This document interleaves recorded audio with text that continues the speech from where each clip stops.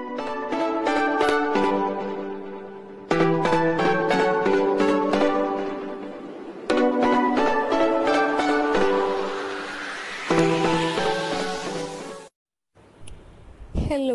എല്ലാവർക്കും ആലിയാസ് ലിറ്റിൽ ജോസിലേക്ക് സ്വാഗതം. ഇന്ന് നമ്മൾ തയ്യാറാക്കാൻ പോകുന്ന റെസിപ്പിയാണ് പുളിമുളക്. നല്ല എരിവും പുളിയും മസാലയൊക്കെ ഉള്ള നല്ലൊരു സൈഡ് ഡിഷാണിത്. അപ്പോൾ ഇതെങ്ങനെയാണ് ചെയ്യേണ്ടതെന്ന് നോക്കാം. ഇതിനു വേണ്ട ഇൻഗ്രീഡിയൻസ്: വെള്ളരിക്ക അരിഞ്ഞത് 1 കപ്പ്, തക്കാളി അരിഞ്ഞത് 2 എണ്ണം, കുമ്പളങ്ങ അരിഞ്ഞത് 1 കപ്പ്, ചെറിയ ഉള്ളി അരിഞ്ഞത് 10 എണ്ണം, വഴുതനങ്ങ അരിഞ്ഞത് 1 കപ്പ്, പച്ചമുളക് അരിഞ്ഞത് 4 എണ്ണം. ഇതെല്ലാം കൂടി വളരെ ചെറുതായിട്ട് അരിഞ്ഞു വെക്കുക. നമ്മൾ തോരൻ അരിയുന്ന പോലെ വേണം അരിഞ്ഞു വെക്കാനായിട്ട്. പിന്നെ 1 കപ്പ് ചെറുചൂട് വെള്ളത്തിൽ 1 ചെറുനാരങ്ങ വലിപ്പമുള്ള പുളി സോക്ക് ചെയ്ത് വെക്കുക. ഇനി ഒരു പാൻ അടുപ്പത്ത് വെച്ച് കുറച്ച് ഇൻഗ്രീഡിയൻസ് റോസ്റ്റ് ചെയ്തെടുക്കാം. അതിനായിട്ട് ഞാൻ ആഡ് ചെയ്യാൻ പോകുന്നത് 1 ഇഞ്ച് വലിപ്പത്തിലുള്ള പട്ട 2 കഷ്ണം, ഗ്രാമ്പു 4 പീസ്, പെരിഞ്ചീരകം 1 ടേബിൾ സ്പൂൺ, മല്ലി 1 ടേബിൾ സ്പൂൺ, വറ്റൽമുളക് 4 എണ്ണം, നല്ല ജീരകം 1 ടീസ്പൂൺ. ഇവയെല്ലാം കൂടി നന്നായിട്ട് റോസ്റ്റ് ചെയ്തെടുക്കുക. റോസ്റ്റ് ചെയ്യുമ്പോൾ ശ്രദ്ധിക്കേണ്ടത് ഇത് മീഡിയം ഫ്ലെയിമിൽ വെച്ച് വേണം നിങ്ങൾ റോസ്റ്റ് ചെയ്യാൻ, അല്ലെങ്കിൽ ഇത് കരിഞ്ഞു പോയി കഴിഞ്ഞാൽ അതിൻ്റെ സ്മെല്ല് കറിയിലുണ്ടാവും. അതുകൊണ്ട് തന്നെ മീഡിയം ഫ്ലെയിമിൽ വെച്ച് റോസ്റ്റ് ചെയ്യാൻ ശ്രദ്ധിക്കുക. നന്നായിട്ട് വറുത്തതിന് ശേഷം സ്റ്റൗ ഓഫാക്കിയതിന് ശേഷം മാത്രം 1 ടീസ്പൂൺ മുളക് പൊടിയും 1 ടീസ്പൂൺ മഞ്ഞൾപ്പൊടിയും 1/2 ടീസ്പൂൺ കുരുമുളക് പൊടിയും കൂടെ ആഡ് ചെയ്ത് കൊടുക്കുക. ഇനി നമുക്ക് കറി തയ്യാറാക്കാം. ഒരു ചട്ടി അടുപ്പത്ത് വെച്ച് അതിലേക്ക് 1 ഗ്ലാസ് വെള്ളം ഒഴിച്ചു കൊടുക്കുക. ഇതിലേക്ക് നമ്മൾ നേരത്തെ തയ്യാറാക്കി വെച്ചിരിക്കുന്ന കൂട്ടും കൂടി ചേർത്ത് നന്നായിട്ട് മിക്സ് ചെയ്ത് കൊടുക്കുക. അതിനുശേഷം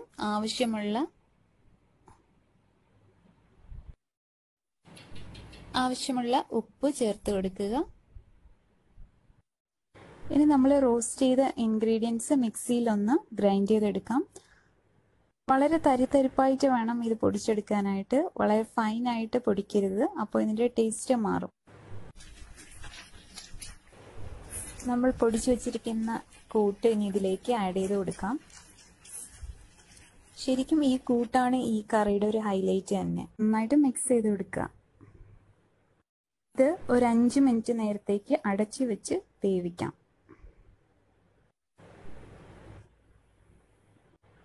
5 മിനിറ്റ് കഴിഞ്ഞതിന് ശേഷം ഇത് തുറന്നിട്ട് നമുക്ക് നേരത്തെ തയ്യാറാക്കി വെച്ചിരിക്കുന്ന പുളി വെള്ളം ചേർത്ത് ചെയ്ത് കൊടുക്കാം. 1 ചെറുനാരങ്ങ വലിപ്പത്തിലുള്ള പുളി 1 കപ്പ് ചൂടുവെള്ളത്തിൽ സോക്ക് ചെയ്ത് വെച്ചിരിക്കുന്നതാണ് ഞാനിപ്പോൾ ഒഴിച്ചു കൊടുത്തത്. കൂടുതൽ ചാറ് വേണം എന്നുള്ളവർക്ക് കൂടുതൽ ആഡ് ചെയ്യാം. അപ്പം ഞാനിവിടെ 1 ഗ്ലാസ് വെള്ളവും പുളി പിഴിഞ്ഞത് 1 ഗ്ലാസ്സുമാണ് ഒഴിച്ചു കൊടുത്തിരിക്കുന്നത്.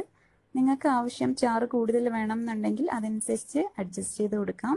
ഇനി കുറവ് വേണം എന്നുള്ളവർക്ക് ഇതിനേക്കാളും കുറഞ്ഞ അളവിലും ചേർക്കാം. നമ്മുടെ കറി ഏകദേശം റെഡിയായി കഴിഞ്ഞു. ഇനി നമുക്ക് ഇതിലേക്ക് കടുക് വറുത്തൊഴിക്കാം. ഇതിനായിട്ട് ഒരു പാൻ അടുപ്പത്ത് വെച്ച് അതിലേക്ക് 2 ടേബിൾ സ്പൂൺ വെളിച്ചെണ്ണ ഒഴിക്കുക. ഇതിലേക്ക് 1/2 ടീസ്പൂൺ കടുക് ഇട്ട് പൊട്ടിക്കുക.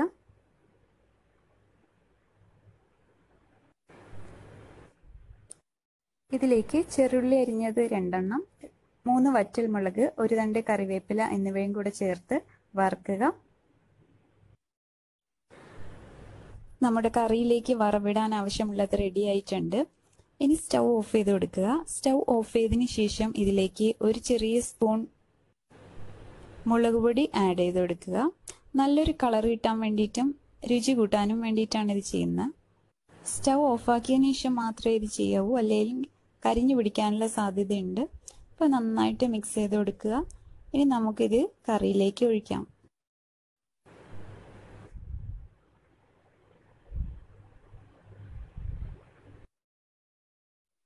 നമ്മുടെ കറി നന്നായിട്ട് തിളവന്ന് തുടങ്ങിയിട്ടുണ്ട്. ഇനി ഇത് ഓഫ് ചെയ്തതിന് ശേഷം നമ്മൾ വറുത്ത് വെച്ചിരിക്കുന്ന ഈ വറവ് ഇതിലേക്ക് ആഡ് ചെയ്ത് കൊടുക്കുക.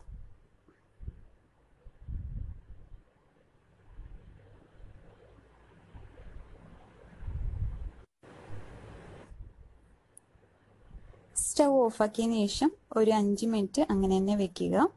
അത് കഴിഞ്ഞിട്ട് ഒന്ന് മിക്സ് ചെയ്ത് കൊടുക്കുക. നമ്മുടെ രുചികരമായ പുളിമുളക് റെഡി ആയി കഴിഞ്ഞു. ചോറിനും ചപ്പാത്തിക്കും ഒക്കെ കഴിക്കാൻ പറ്റിയ നല്ലൊരു സൈഡ് ഡിഷാണിത്. പ്രത്യേകിച്ചും പുട്ടിന് ഇത് നല്ലൊരു സൂപ്പർ കോമ്പിനേഷനാണിത്. എല്ലാവരും ട്രൈ ചെയ്ത് നോക്കൂ.